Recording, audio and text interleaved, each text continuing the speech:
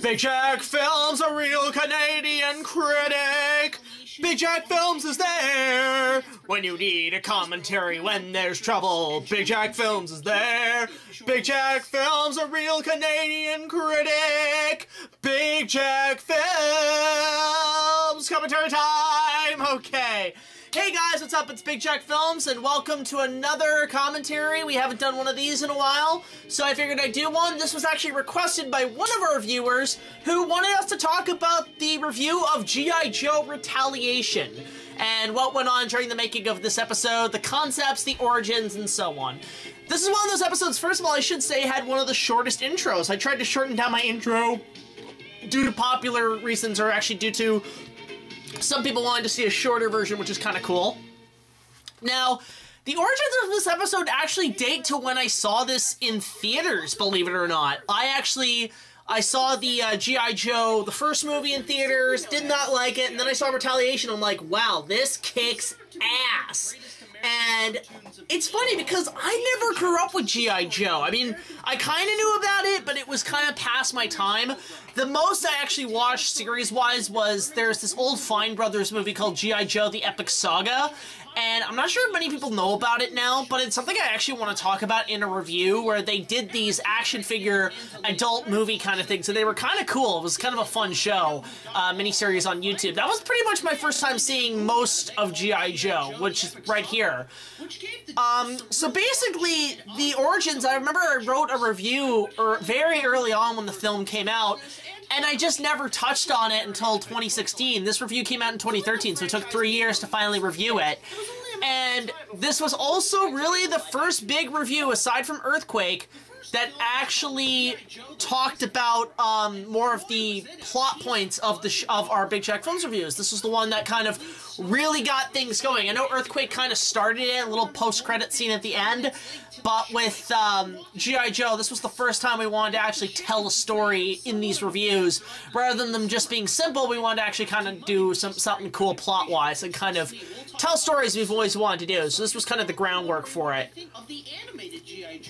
Now, I have not seen the animated G.I. Joe movie. What's really funny is the same week I put this out on YouTube, nostalgia critic Doug Walker did his review of the animated movie, and I thought, what odd timing for that we both put out Joe reviews.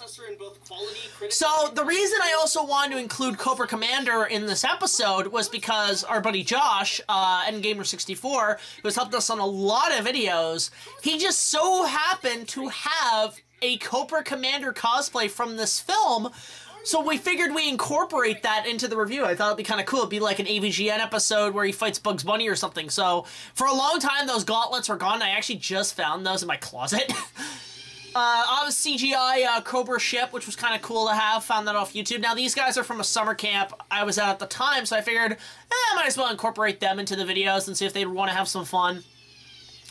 Now, it was hard to make a platform 2D background, so what we would do is, for Cobra coming down the platform, we set a strip of wood, like a big, thick piece of wood, on a wheelbarrow so he could easily come down, then we just mat in the ship later.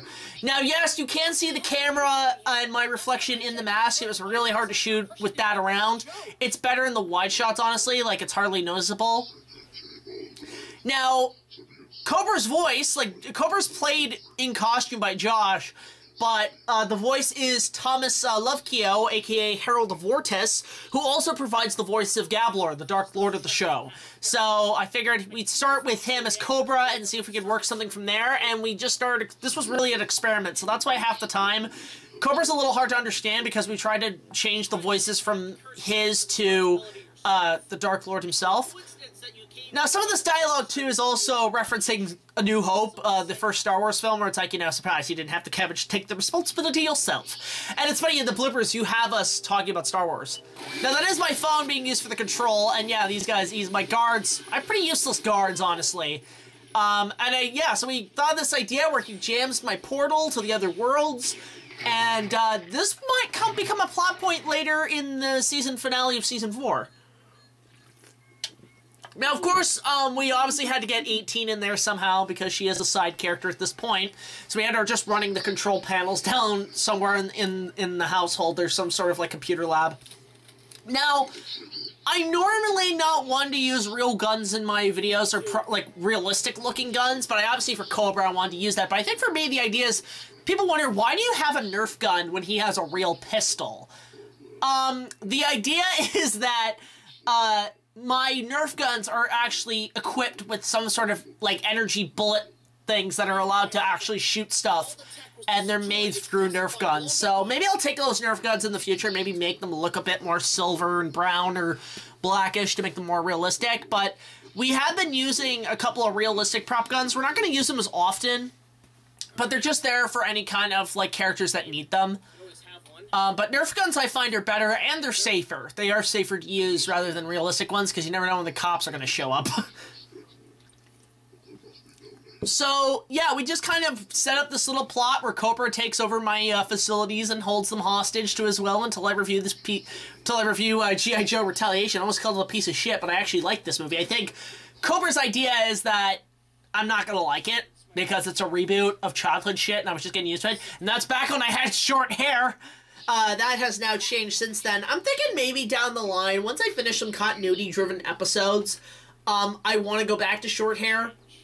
Because I know a lot of people have been saying, maybe the long hair, maybe not, but I do like it. But I'm debating it. I'm going to keep the long hair as long as the continuity in my show is around right now. And I really like how these shots came out. These were actually, at the time, we had just bought a brand new Sony Handycam, so we figured we'd try experimenting on it, and it actually came out pretty damn well. So, yeah, the review itself, I had to go through it several times to get it officiated, like, pretty much approved by YouTube, and they kept claiming it constantly, and not only finally with this cut, I was able to actually do a actual way to monetize it. And yes, I wanted to make a joke about Game of Thrones because Jonathan Pryce is in this movie, and also Shrek, even though I'm not a big Shrek fan, honestly. So, yeah, this was just it. The review was just kind of fun to do. All this stuff was written when I was, when the movie first came out, and I just kind of gave my first opinions, and I was able to change the script around a little bit to make it a bit better. Holy shit, did they kill off the main character in the first 10 minutes? And it's funny, because this is, I think, the second time Dukes died, because he dies in the first original G.I. Joe movie, too. Yeah, right here. Now, I had a hard time finding a clip of that, so I had to take, Werezilla's review of, I think King Kong Lives. That he's just a fun guy to work with in terms of, like, in Hollywood right now. Like, everybody's wanting him. He's like the new Schwarzenegger, which is kind of cool. I do like this also, even though this is kind of a reboot, they actually do have continuity with the series, with the first film. I like this line though. Destro, you're out of the band. That is kind of cool. Okay, the reason I made a Hanson joke because I had no way to counter that line. I just figured, talk about Hanson because nobody gives a shit. It's a boring band. It was a waste of time. It was the last of the boy bands of the 90s, and it just sucked. And yeah, you've got Bruce Willis and all that. This is a decent movie, and I'd actually recommend it. I do like this joke where Cobra's sitting down and is reading the paper. I love this. And superior to the first one. The reason I came up with that, I just thought, we had to make Cobra kind of just do something while he was waiting, so he's monetizing my time. And I like the idea that his, like, little ship is kind of this nice little living room, which is my living room, but I thought that was kind of funny, that his ship looks like that. He's just sitting down reading a newspaper. But yeah, it's just, like, know what it is? This movie is very much a stunt show, kind of a reminder of, like, something out of Universal Studios, which I'm surprised Universal has never done a G.I. Joe ride or a G.I. Joe stunt show. I think I would actually go watch that. That'd be fucking awesome. So, yeah, it was just writing it around, like, the script, changing it around to make it match better, and that's really about it with this episode. We just kind of just did what we did, and a lot of the action was kind of made up on the spot, even though I did have kind of a written, choreographed version of how I wanted the battle to be at the end.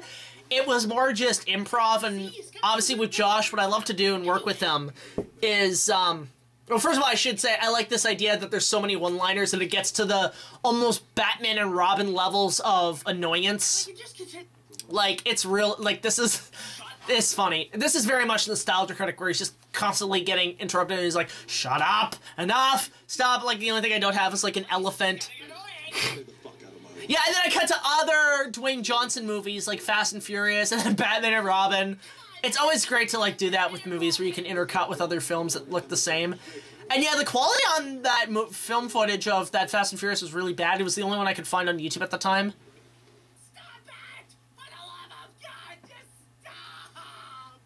Now, I had one that actually was a little better, but it had an alternate take, and I preferred that one instead. Just like, for the love of God, just stop!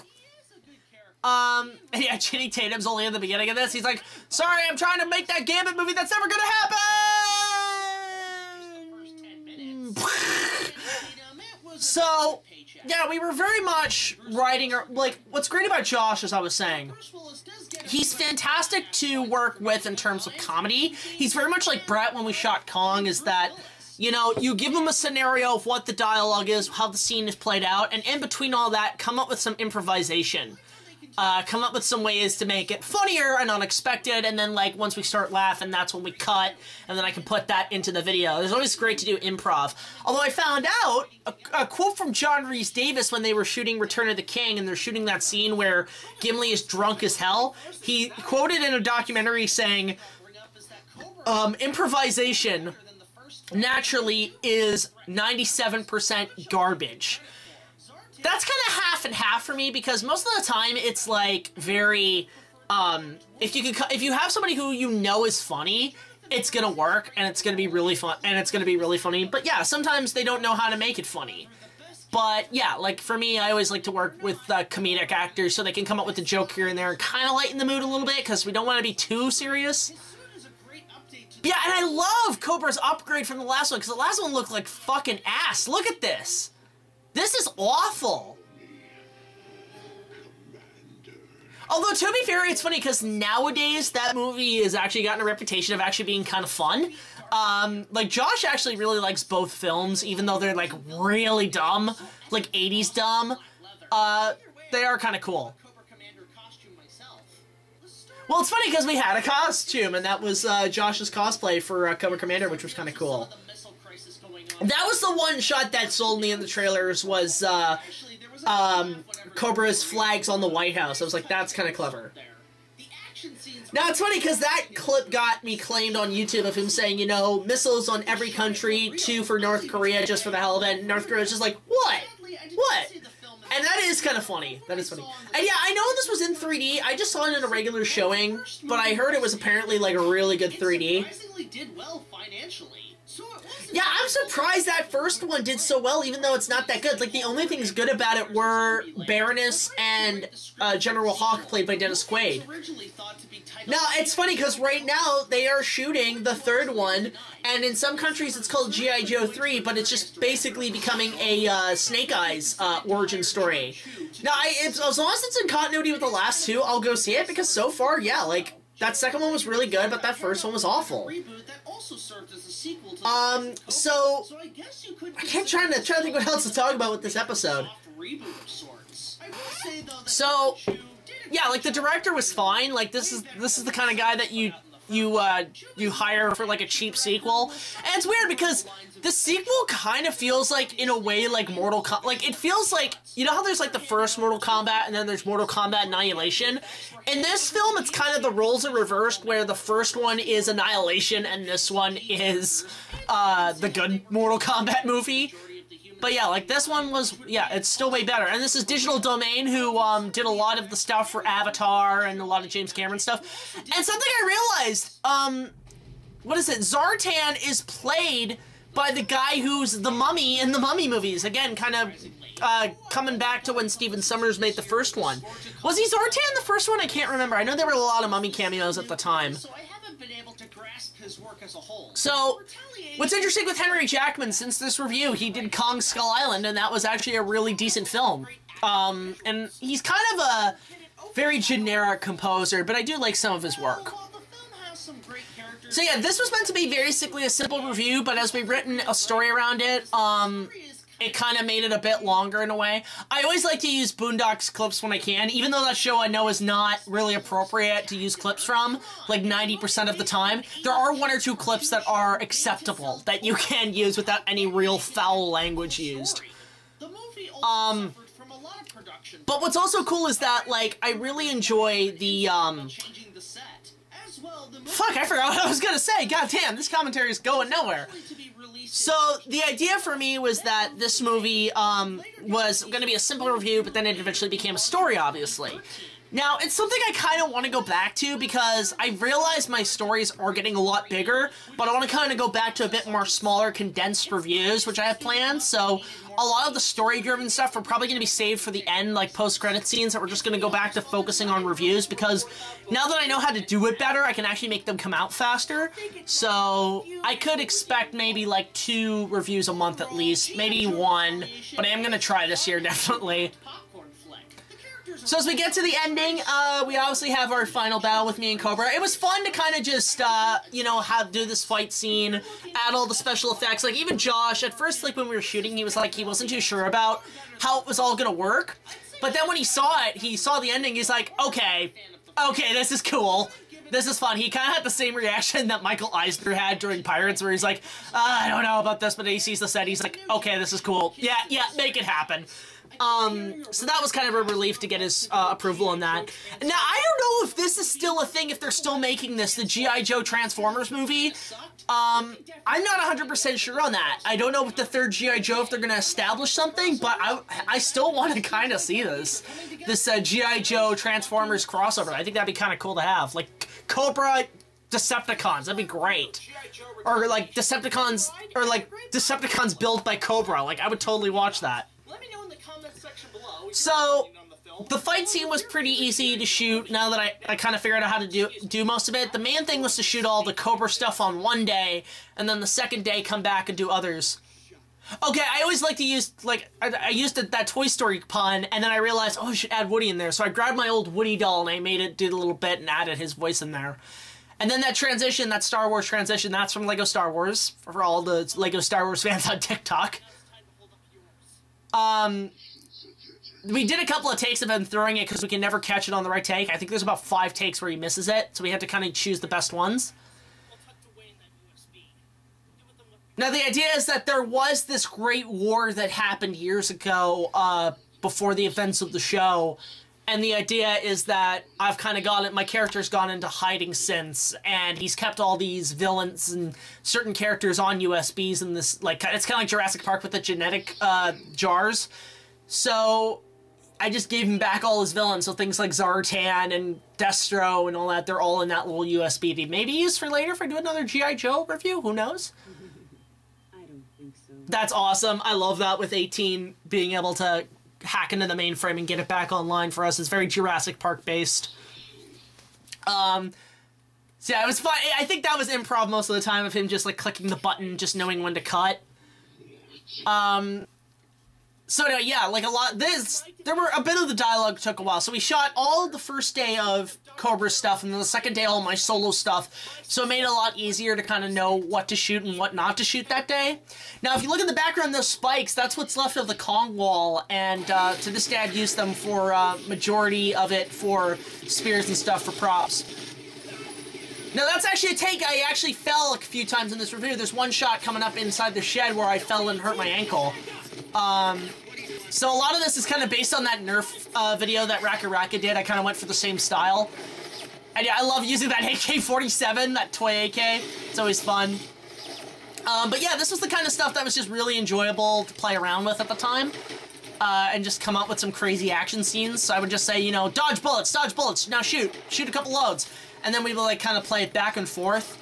And I like the idea that I have Captain America's shield, because I just acquired that from S.H.I.E.L.D. itself, like a little miniature version that can help me. And yeah, those gauntlets are meant to be reflective to bullets. I have all this kind of tack and weapons in that shed that I use. They're like, my whole shed down there is essentially an armory. That line of him saying your training's gone rusty boy, this is, right here, this fight, it's kind of like AVGN. But, where he says your training's gone rusty, boy, that is straight out of Star Wars The Clone Wars, where Count Dooku tells Anakin, your training has gone a long way, boy. Now, I don't know why I just chose to put Iron Man in there. I needed to find a way to defeat Cobra without myself, because clearly I was outmatched. So I just had it where all of a sudden, Iron Man flies in, voiced by Nick Jackson in the scene, because I originally wanted to get an Iron Man cosplayer, but we never was able to find one, so I just used a CGI counterpart, which is pretty much like in the movies. Don't worry, I'll bring the party to you. And Nick Jackson actually does a really good Iron Man, like a really good Tony Stark. And again, we didn't have Joe, so half of it was mostly stock, I know, but for now, that was the closest we got. At least that, like, what, Jean-Claude Van Damme footage or whatever comes in handy. But it was easy to kind of plan this without moving my camera in the way and setting up the shot exactly. Yeah, and that line will come in handy, I think, later on in the season finale of Season 4. Maybe we'll have Cobra come back. I think that'd be kind of cool. He gets his revenge. So yeah, and he just flies off. Very simple episode, not too complicated. I'll set you up a guard around the base. I have to also remind myself to add that in later, is that there is a base, and it's been, like, there's our defenses around my area.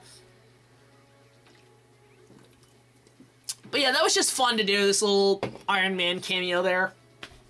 Now, what was cool about shooting this last shot was that I'm surrounded by green, so why not add the American flag in the background and use the trees as green screen? And honestly, it kind of worked in my favor. Now you know. And knowing is half the battle. BigJackFilms! Oh, I just knew I had to end it like that by saying knowing is half the battle and spoofing the G.I. Joe cartoon at the end with the PSAs. Like, holy cow, I'm totally going so fast! Oh, fuck! But it was just a really fun review. I all had a blast. And yeah, I can't remember what the post-credit scene is. I think it's just Cobra getting choked out. And the majority of that was like I'll get to that when we get the post-credit scene. But it was a fun review. I still overall had a really good time with it.